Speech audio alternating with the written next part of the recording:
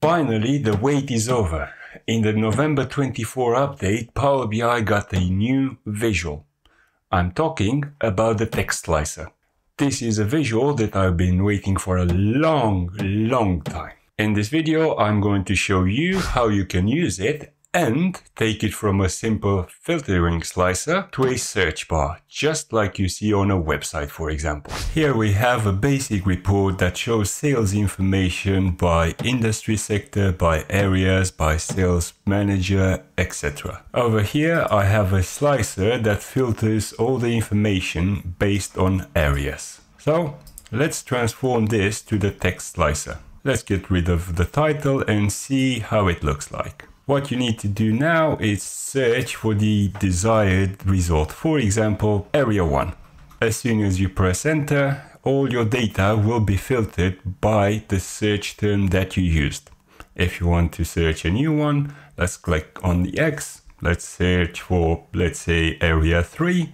Press enter. And again, this filters all the sales information for area 3 only. But for example, if you would like to search for, let's say, flooring contractor or flooring in general, if you press enter, you get no information, which means you can only filter by one field at a time. This is one limitation that I really don't like. But of course, it's a big step forward.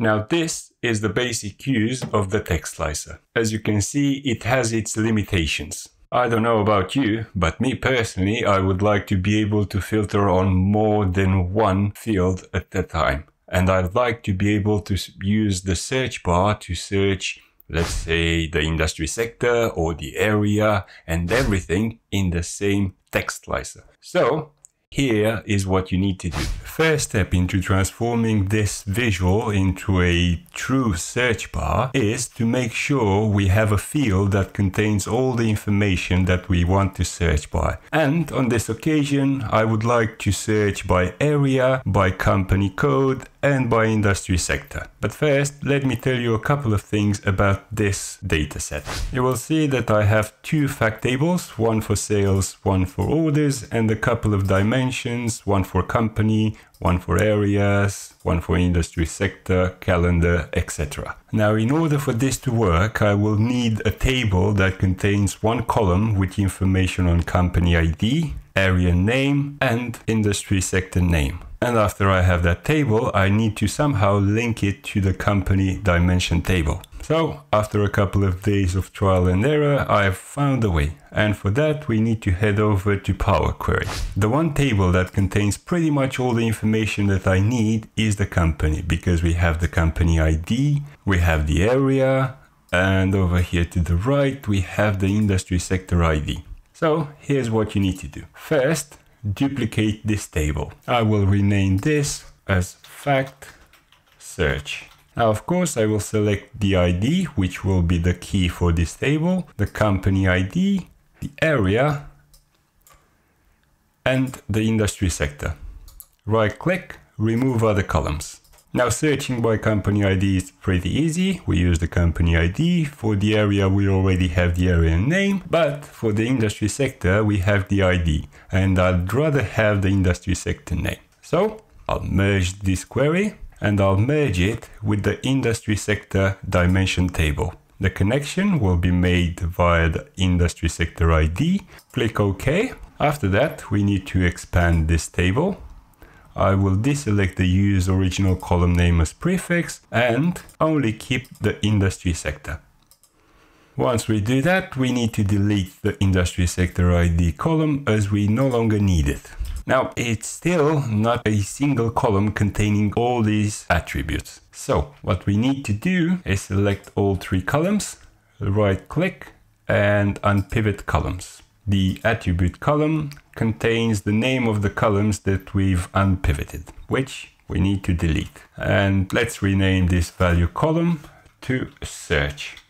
Once we've done that, let's hit close and apply. And you see that the new table has been added to our data model. Now all we need to do is link the search table to the dimension company table. And we will do that by linking the IDs. One thing that you need to do here is change the cross-filtering direction from single to both. Why? Because we want to be able to filter the dimension company via the search table. Now that we've done that, let's go back to our report, select the visual, and instead of the field area name, we will go to the search table and use the search field. And now let's do a quick test. Let's search by area 2, for example. Boom. Everything is sorted. But we said we want to search by company code as well. So let's use AAF11. Boom. Everything is done. Working perfectly. But how about the sales by industry sector? Let's search for flooring, for example. Perfect. Exactly what we needed to do. Next, let's play a bit with the visual and make it look like a search bar. In the size and style, the background should be white. The visual border, we will choose a light gray. Let's do rounded corners 30 pixels. As for padding, let's do 20 pixels on all sides.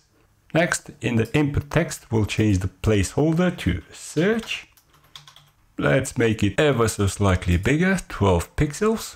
Then the applied text padding, let's do a 10 pixels across the board.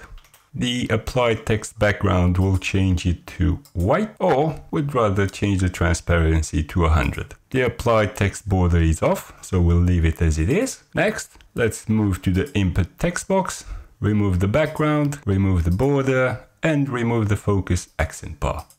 All of a sudden, it looks more like a search bar. Let's make it a bit wider, place it to the left, and let's search something again. Let's go with architect.